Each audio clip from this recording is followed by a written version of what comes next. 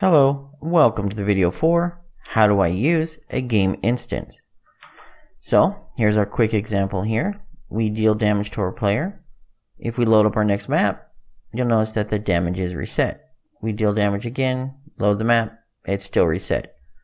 So let's go ahead and deal damage this time and set our health value. This is using our game instance. Next time we load the map, our health is reset, but if we get our health value, we can get our last saved health value. Deal a little more damage, set it, load the next map, get it again, back down to 40. That is using our game instance, which is persistent across the entire gameplay, and I'm going to go ahead and show you how to use that now. So, game instance. It is unique, like I've stated. There is one game instance that's created when the game starts, and then that is destroyed when the game ends. It is inside your project settings. In the maps and mode section, at the bottom you'll have your game instance class. By default, it will be game instance, which is created with the engine. I have gone ahead and created a custom one called generic game instance, and I will show you how to create one of those now. Game instance is simply a blueprint of the game instance parent class. So we'll go to blueprint. We will create game instance. And you'll notice under object we have game instance. Go ahead and select. We'll name this my new game instance. And that's it. We've created a new one. If we open it up, you'll find your familiar blueprint interface. And you can create variables, functions, macros, anything you'd like to create inside of here. This is basically a blueprint that is created when the project starts. And it is persistent while you are playing the entire time, and it will not get destroyed between level loads. So I'll go ahead and delete that since we will be using my custom game instance. All this game instance has is two variables, one for name and one for health, and we're going to go ahead and use that now. So if we go into our first map, this one's pretty simple. All I'm doing is loading up a UMG interface and displaying it on the screen. Our UMG interface simply has a few buttons and some health text. Now what we are doing is when we deal damage, our health value that we care about is stored inside of our player. We have our little generic player here, and they have a variable called health. It makes sense to try to store things with the appropriate thing. For example, ammo, store it with a weapon. Health, player's name, maybe some statistics, you could store it with the player. That way they're unique to that player. If you have a multiplayer game, you want to keep it on the player. Perhaps you have walls and they're destructible. Maybe you want the health value stored on the wall. So it's best to keep those values and variables on the actual object itself. So since we have our character and our character has a health value, that's what we want to monitor. So in our button damage, basically, I am getting the player's character's health, subtracting 5 from it, and then go ahead and setting it again. Nothing abnormal. This is just an example, so a lot of this stuff is, it's more than it needs to be. You could easily make this into a macro or a custom function to deal damage.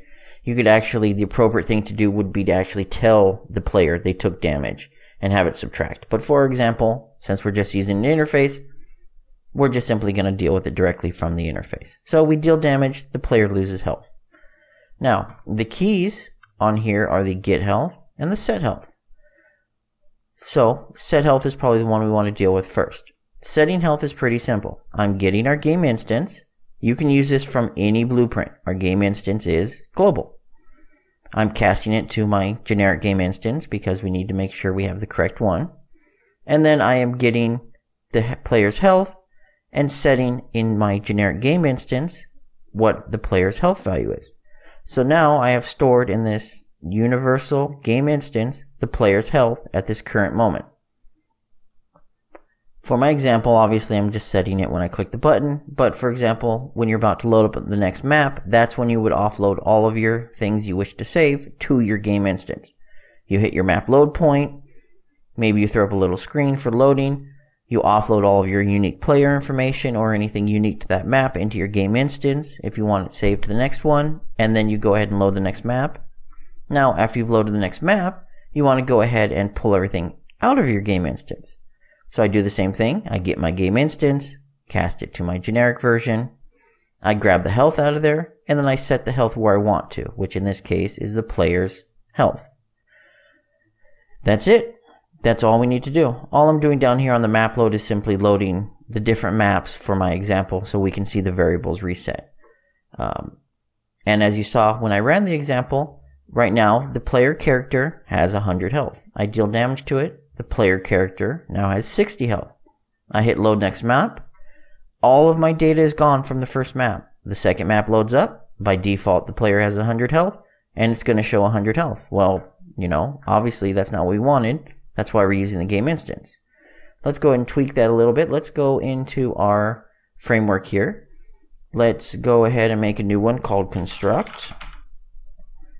And basically, whenever this UMG is created, we construct this UMG and this event fired. Let's go ahead and find our get health, which is right here. And we'll copy this over. And we'll just have it basically automatically get the player's health from the game instance whenever we construct this UMG. Now let's go ahead and our load down here. Let's find our set health. Let's copy this. And right here, let's pull this out. We will go ahead and put one here and put one here. Like I said, this is not the appropriate way of doing this.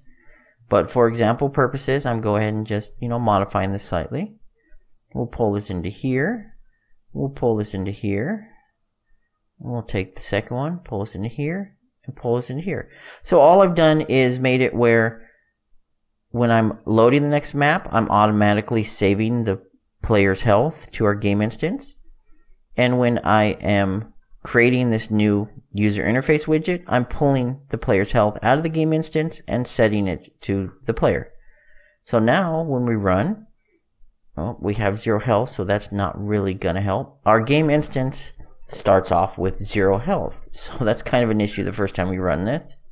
So let's go in here. We'll go to our game instance. We'll go to our health. Let's set our default value to 100.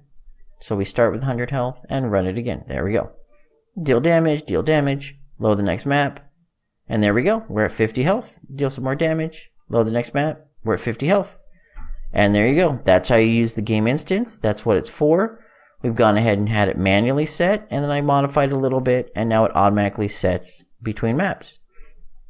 If there's any questions or any comments, please feel free to send them below.